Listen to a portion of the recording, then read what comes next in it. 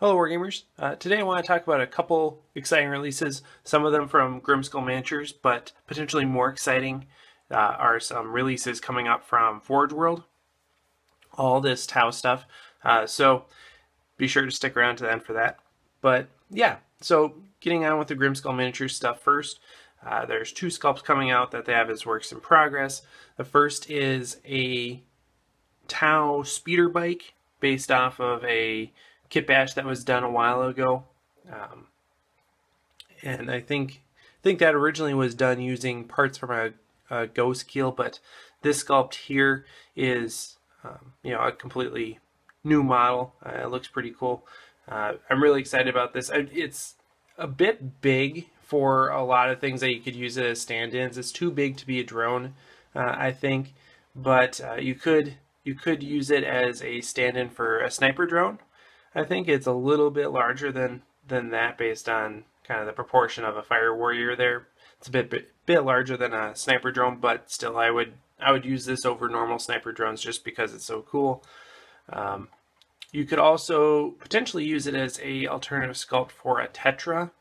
I think it looks like it's probably about the same length and width as a Tetra, so that would be a good option there. But yeah, really exciting, really nice details. I love the bottom of it, the undercarriage. I think is real nice, and of course the giant gun in front is pretty cool too. But all around, a really exciting miniature. That and the ethereal Fireblade sculpt that I talked about a couple weeks ago, I think, are going to be two things that I'll be looking for to pick up from them. The second new Tau release that they're coming up is something I'm not excited about, to be honest with you, but I still wanted to share it. It's this really kind of gothic samurai sculpt of a Tau. I just don't like it. Sorry. It has some really nice detail on it, a lot of layering, a lot of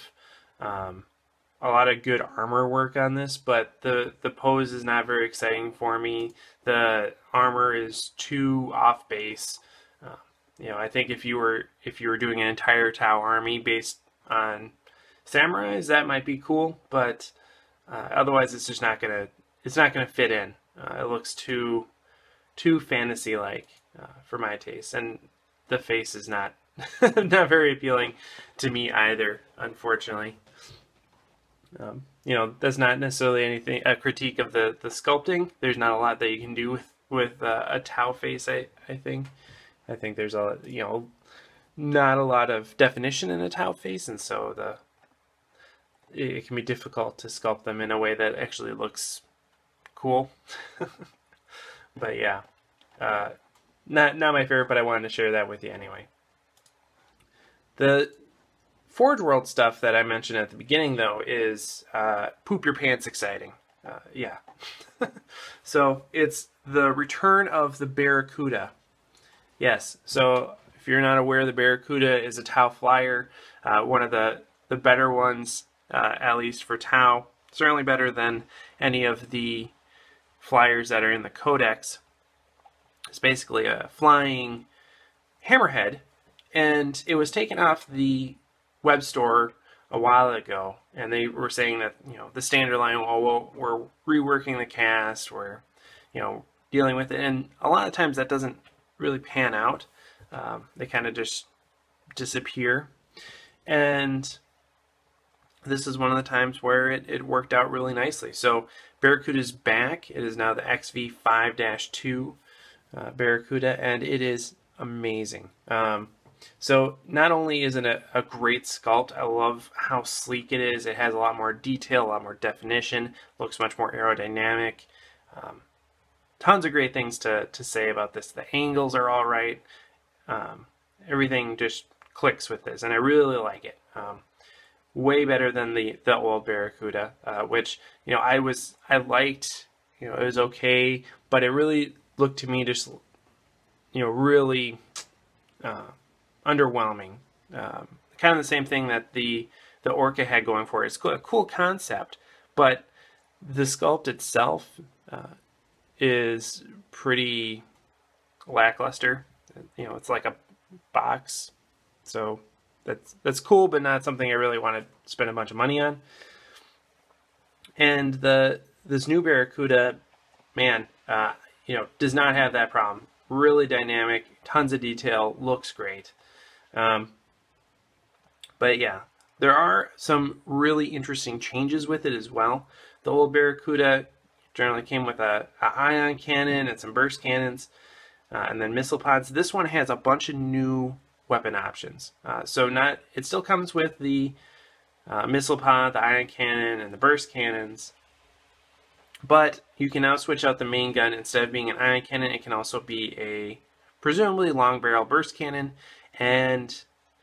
or you know, a heavy burst cannon like the one on the Riptide, or a railgun. It looks like. So it looks like you have rail, burst, and ion options for your main weapon here, which is great.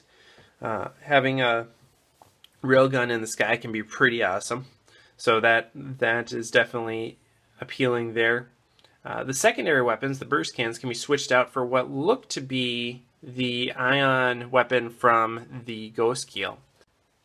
Another thing I want to mention is that it looks like it has multiple seeker missiles below it. So there's 2 that are popping up right away, and then I think there's 2 additional that are loading out. So that's a total of 4 seeker missiles. And it also has this back turret to it too, which is something different. You know, the old Barracuda had the 2 secondary weapons, you know, on the outside of the wings, which, you know, kind of was a weird design there. These ones are nested in the back, which looks way better.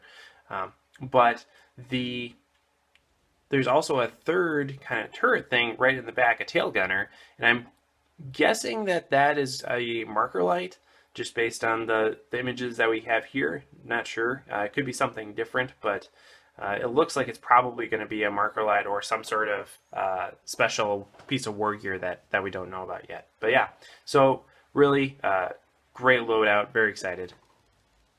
Now, there's probably going to be a couple things associated with that, right? It's probably going to have a higher point cost, I would guess, or at least, you know, you'll have to pay for those upgrades when the rules are released for this. And then also, it's probably going to cost a lot more than the old Barracuda in terms of dollar bills. So I'm guessing that this will have a nice price tag associated with it. But, you know, compared to the old Barracuda, depending on what that price point is, it's probably going to be, you know, a better bang for your buck, you know, both aesthetically and rules wise. So that's exciting there. Really just an outstanding model. Really great. I'm super excited about it. It's not going to be available right away, like a lot of Forgeworld releases. Is going to be available at Warhammer Fest, or, you know, some Games Workshop event. But yeah, this one's going to be at Warhammer Fest. So if you're lucky enough to be attending there, I encourage you to pick one up. But yeah, other than that, that's all the exciting news I have for you guys. Let me know what you think in the comments below, and of course, happy wargaming.